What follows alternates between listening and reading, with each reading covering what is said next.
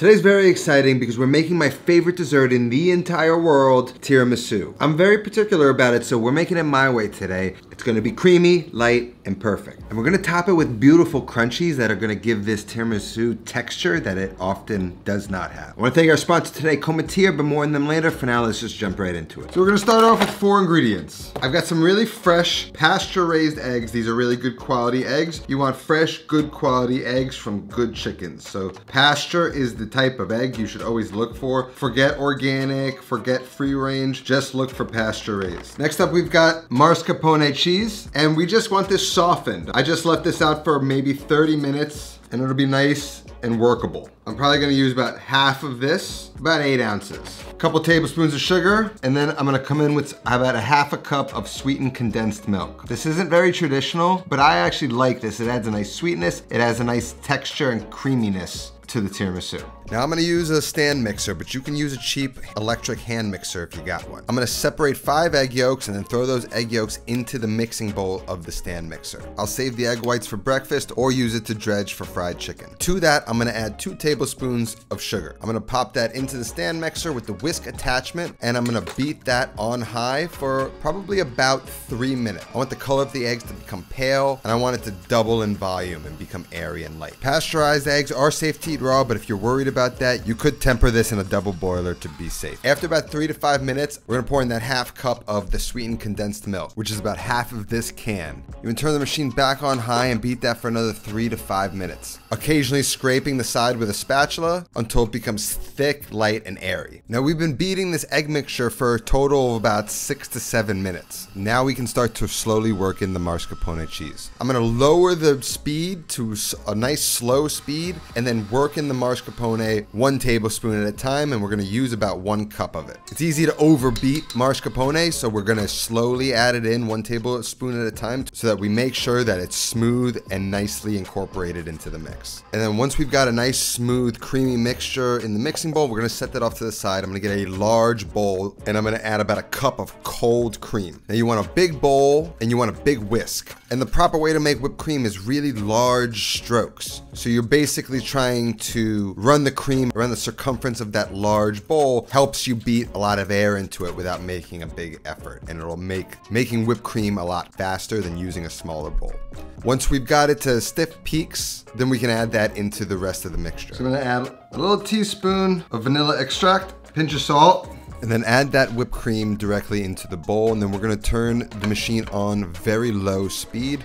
We just want to gently mix this into the mix, and once it's worked in, we want to get it out, pour it into a bowl. It should be fluffy, creamy. It should be semi-pourable, cascading off of a spatula, and it should not be grainy. Get that into the fridge until we're ready to use it. Now you know tiramisu means lift me up, and for this recipe, we're gonna need either some coffee or espresso, but you know I don't have a machine to make it at home. That's why I want to thank our sponsor today, Cometir. Cometir is a new way to make, or should I say melt, coffee at home. They offer a pour-over quality coffee from some of the world's best specialty coffee roasters, brewed 10 times stronger and delivered in frozen recyclable aluminum capsule. The brewed coffee is immediately flash frozen in these pucks to lock in freshness and flavor. It's a completely new format of coffee. All you gotta do is run that capsule under some hot water, loosen up the ice puck inside, add it to a glass with about 6 to 8 ounces of hot water to melt the puck, and you've got instant coffee that tastes like a barista just brewed it in your home. All the brewing's already been done for you. If you like an iced coffee, you can make one as well by allowing that capsule to melt in some hot water, adding some cold filtered water along with some ice. You can really make any kind of coffee you want without any special equipment and no real cleanup, and the results are still delicious. Each box comes with tasting notes, so I can decide which one I want to use for my tiramisu. The morning blend has notes of caramel, cola, and baker's chocolate, which I think is going to go perfect in the tiramisu. So I'm just going to take 2 pods and let them defrost in some warm water. We'll be able to use those in a little bit. Now I love saving you money, and for a limited time, I'm getting you 25% off your first 2 orders when you use my code at cometir.com. Head on down there, grab some coffee, make some tiramisu, and let's get back into the recipe. Now, like I said, tiramisu means lift me up. So the idea was sort of like you're getting a little bit of a kick from this thing, both from coffee and espresso and rum or something like Kahlua, which I like to use because it's a coffee flavored rum. It's the perfect thing to use in my opinion. Now, if you don't want to use alcohol, alcohol, feel free to omit this and just replace it with any sort of espresso or coffee. And if you don't want the caffeine, just use decaf. Cometeer has decaf pods, so you can be sure to get those. These have been defrosted.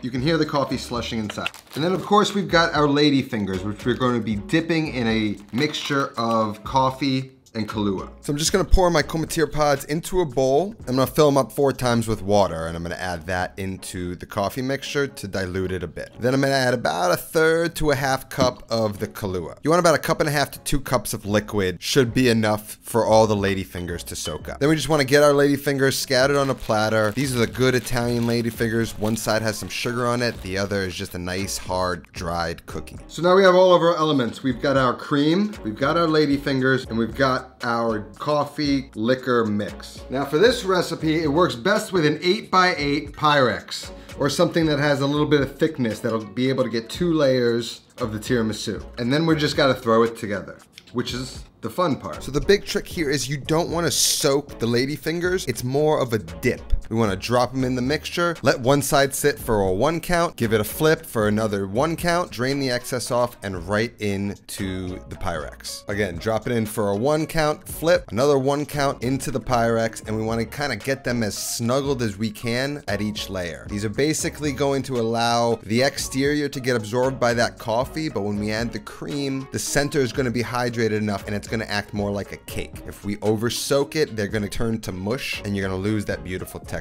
If whole lady fingers don't fit, you can break some up and just kind of work them into whatever crevice you can to make sure we've got a complete layer of lady fingers on the bottom. Once you've got that base layer of lady fingers, then we can go in with the cream and pour about half that cream mixture on top. Spread it edge to edge. Make sure every inch is covered in that cream.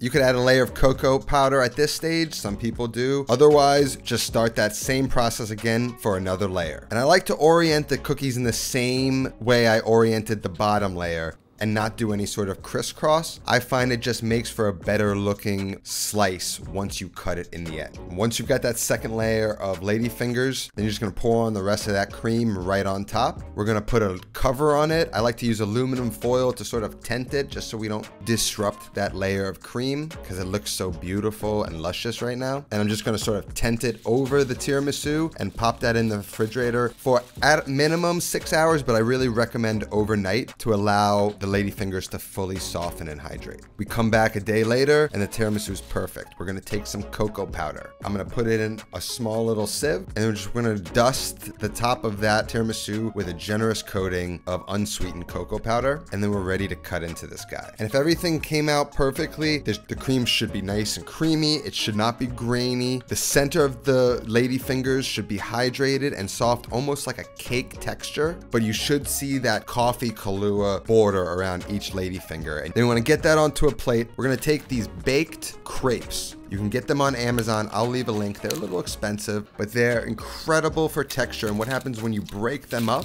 you'll get what's called a Feulletine, which is a crunchy, crispy crepe topping that's used in a lot of pastries. And I think one thing that's missing in a tiramisu is texture. And to me, this is the perfect way to add it to this dish. So we're just gonna take that Feulletine or crumbled up baked crepe and sprinkle a generous amount right on top of the tiramisu. And we can take a fork and we can test. It's going to cut right through softly, no resistance. Everything's going to stay together. And it is, in my opinion, the greatest dessert in the entire world. This is it right here. This is the one. The crunch, the creamy, the lady fingers still maintain like a little bit of texture. They don't become like a complete mush. They become more like a cake.